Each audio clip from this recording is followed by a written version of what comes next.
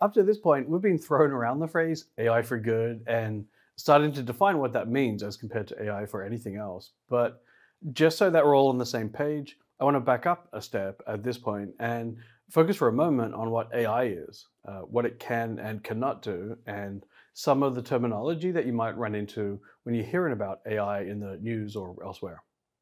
First off, artificial intelligence today refers to a rather simplistic form of intelligence or decision making based on patterns in data.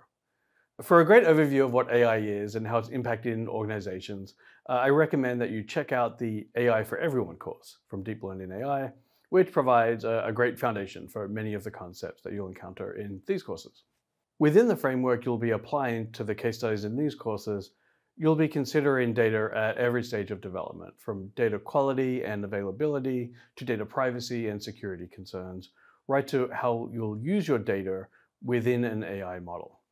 While not every problem requires AI as part of the solution, if you're going to use AI, then you'll almost certainly need good data and plenty of it. For our purposes here, you can think of AI as applying a set of rules or other mechanisms for the purpose of making inferences based on data.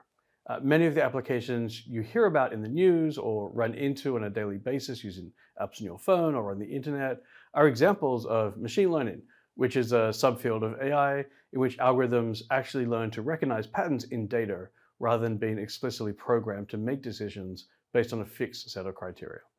The most commonly applied machine learning algorithms are so-called supervised machine learning algorithms, where the goal is to map some input, which here I'll call A, to output, which here I'll call B. For a more concrete example, if your input A is an image of an animal, your output B might be the type of animal.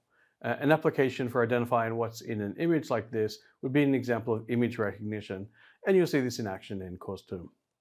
Another example of supervised machine learning is translating text from one language to another, say from Haitian Creole, in this example, to English as the output. But of course, this could be between any two or more languages. And this is an example of what's called machine translation. And this is a type of supervised learning that you'll see more of in the 3rd course. Like you saw in the Project Spotlight video, the input could be a recording of the cry of a baby, and the output could be a medical diagnosis. And so this is actually an example that could be considered quite similar to speech recognition, the same kind of application that's running on your smartphone or smart device when you speak to it and ask it to give you, for example, restaurant recommendations or a weather forecast. In one of the case studies in this course on renewable energy, you'll see the mapping of input A, of predicted wind speed and turbine sensor measurements, to an output B, that is energy generated from a wind turbine. And this is an example of prediction based on historical data. While these might look like wildly different applications, and they are, they're also all examples where the applications use a mapping of an input A to an output B.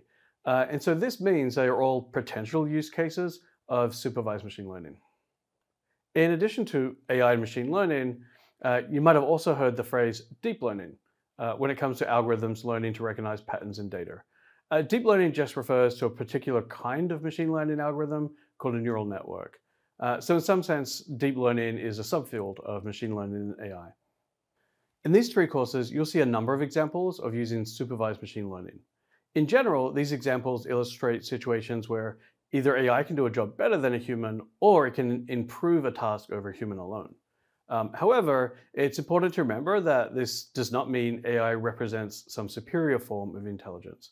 On the contrary, AI is good at repetitive tasks, like analyzing thousands of lines of data for a particular problem, or being able to quickly reference large volumes of information for the purposes of search or text generation, or other kinds of statistical inference.